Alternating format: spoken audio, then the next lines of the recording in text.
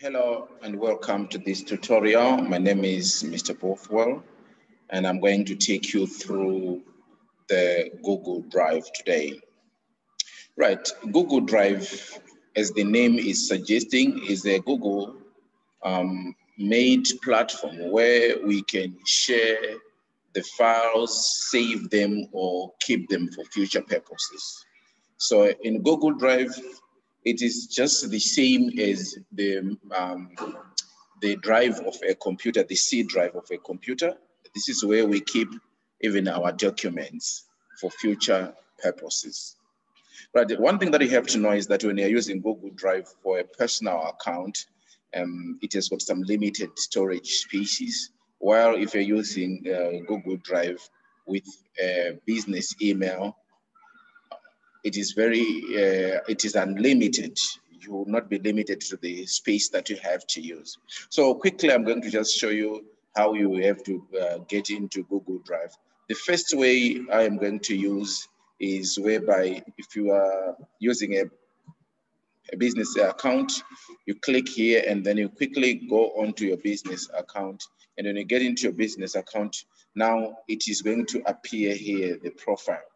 Right, while I have got my own quick means of getting into Google Drive, I'm going to just use this method of saying you come and just say Google Drive like this, then you click, and then cloud storage for work and home, then you do that, try Google Drive, go to Google Drive, isn't it? So we have already started going into Google Drive. So this is my Google Drive account, isn't it? Right, the next way that I wanted to show you is, I'm going to go back to the starting point here, is by quickly clicking on these 9 squares, and you find out that I will have a lot of applications that are supported by Google. So I'm going to quickly click on Drive like this, and I'm going to have my home page. Right, what you are seeing here, it's kind of a priority list. This shows the files that I have been opening frequently, or the ones that I would have opened frequently in the previous days. But this cannot just only come on its own. You need to go into the settings and then tick the checkbox. I'm going to show you later when I'm going to be talking of the setting box. Right. So quickly, I'm going to just show you all these, what's the meaning of what we have in all these menus that we have here, or the tabs that we have in Google Drive, isn't it? So the first one, I'm going to talk about this one. Here, if you want to add into your Google Drive a new document or a new file, you come and click here. If you click here, you're going to see that we have got a folder. This means you're going to be making a new folder, isn't it? Let's say you want to make a folder about maybe your class or your documents. You just click here, and if you click here, you're going to quickly write the name of the folder. Let me say tutorials like this. I'm going to say tutorials, and then you click create. If I click create, I'm going to see my folder is going to be here, isn't it? Right. Now I'm going to quickly delete this one. If you want to delete, you just right click. After right clicking, you come here and then you click delete. You'd have deleted it. Right. Now, you may also want to upload your files instead of creating a folder or a file. Let's say you want to upload any file. I hope you know the difference between a file and a folder, in the sense that a folder is like a bag which contains many files in it. A file is made up of a certain type of a software, isn't it? Right. In this case, I'm going to do file upload. If you want to upload a file, you come, let's say I have got this image that I want to upload, then I click here and then click open. Here it is going to show me that it's now uploading, and then it ticks. There's a green tick that we find here, or the green dot. It shows that the file has been uploaded, isn't it? When the file has been uploaded, you will be able to see it down here, isn't it? So it's now an image and it's here in my Google Drive, as we speak right now. Right, the next thing is you can also upload a folder. You do the same thing. You go on and look for the folders in your computer, documents, on the desktop. Isn't you'll find all those folders here, and you can upload them, and then you will be able to see your folders here, isn't it? Right. Then you can also decide to create a Google document. You know, Google document is just like Microsoft Word, and the Google Sheets, which are just like Excel. Then you can also create Google Slides, which are just like Microsoft PowerPoint. Then Google Forms. These Google Forms are mainly for quizzes and questions. They are very useful in the teaching and learning. Here we also have more. If you want to upload the Google Drawings, Google Maps, Google Sites, and a lot of other applications that are there, Google Jamboard. You have to know that if you are a teacher, you may need to make use of Google Jamboard because it helps you to be able to show or to annotate even if you're teaching online or in a physical classroom. Now, the next thing is let's go to shared. Let me go to the priority. Priority is that which I had shown you in the first place there.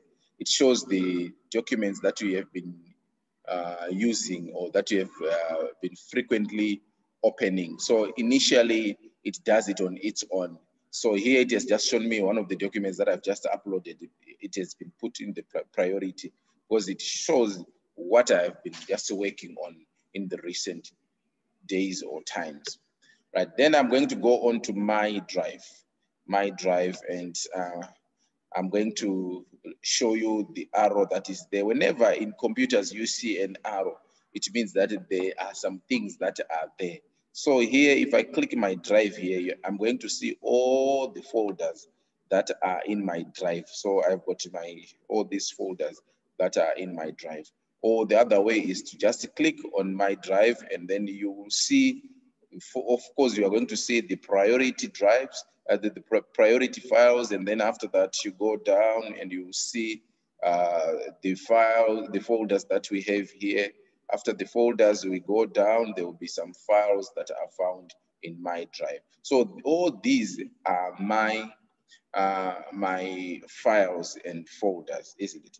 But there's something that I want you to look at. Maybe let me just quickly check and see if I have something like that. Thank you very much. This one, can you see that it has got this icon of two people? It means that file was shared with other people.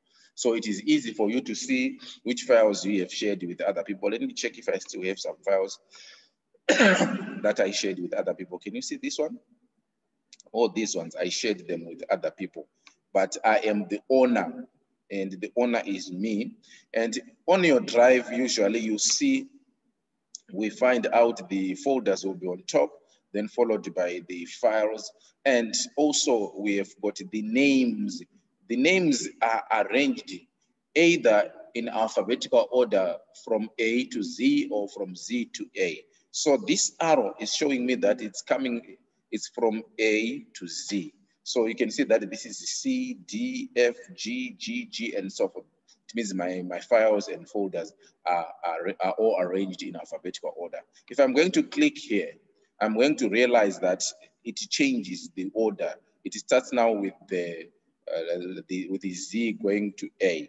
So in this case, I've got teaching aids, PPTs, this one, students' work, going on and on. Then here, I'm going to see the owner. Who is the owner? Because there are times whereby I can transfer a file from the shared with me folder to my drive, isn't it? And then this is the last modified date, or we see the day when last the file was modified or the folder. Here it shows us the sizes of our files, but mostly it's the files, not the folders that are shown in their sizes, isn't it? So this is how the Google Drive looks like, isn't it? My drive it looks like. If there's anyone with a question, you can still also come in and ask me Right, the next one is I'm going to look at shared with me. On this shared with me, it shows me all the files and folders that were shared with me by someone else. It's not me who would have created them. So you can see I've got these people that shared with me. This is the quick access is more like the priority again. It shows me the people that that have been sharing with me as many documents as possible, and the computer quickly picks it up, isn't it? Then we go on to the shared documents. It's almost the same thing as we were talking before, that this now is showing me the documents in terms of down there. It is showing me in terms of the latest documents, isn't it? The latest documents. So these are the latest documents that the latest files that I have here, and then it goes on and on. Here also, these are the folders that are shared with me, and we are seeing the owners of the folders that are here, and also the dates that the folders were shared. You can see that shared with me usually puts only the latest folders on top and the latest files, isn't it? You can see that it is all the files and folders are arranged according to the date of sharing, isn't it?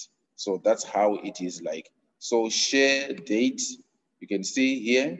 Now it is showing me again from the latest one, or this one is from the last ones to be shared. So I've changed the order, isn't it? You can see from the 28th of December to the whatever. So it has started with those documents that were shared last time. The latest ones are at the bottom, right? This recent is also very important. Now it is going to be showing me the recent files and folders, the ones that I've opened, the ones that I've interacted with. Then if you want also to put some files and folders on their own, you can star them. To star them, it means you are going to do that to your most important files and folders, isn't it? So these are my files that I felt like I'm going to be using regularly, and then I have to quickly look at them. Right, if you look at these files and folders, you see also the same thing.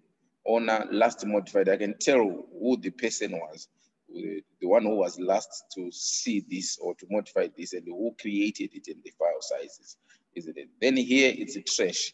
Trash is going to be showing me all the files and folders that I deleted, isn't it? I'm going to see them here. So these are the files and folders that I deleted. But if I want to empty them, or I want to quickly remove these from my trash, I will come here and say empty trash. Right, this trash shows me only the files and folders that were deleted in a space of only 30 days. If it goes beyond 30, then it is going to delete them permanently. Right here, it's the storage space that I've used. Here I've used 617.2 megabytes. It means it's nothing. And if it is Google Workspace, or if it is Google Drive, which I would have logged on using this an organization's domain email, it means that I've got unlimited space, isn't it? So the next tutorial that I'm going to be giving you is on how to search. After search, then I'm going to look at some settings that you can do in Google Drive. Thank you very much. I hope you have enjoyed the lesson, and if you enjoyed, please can you click the subscribe button.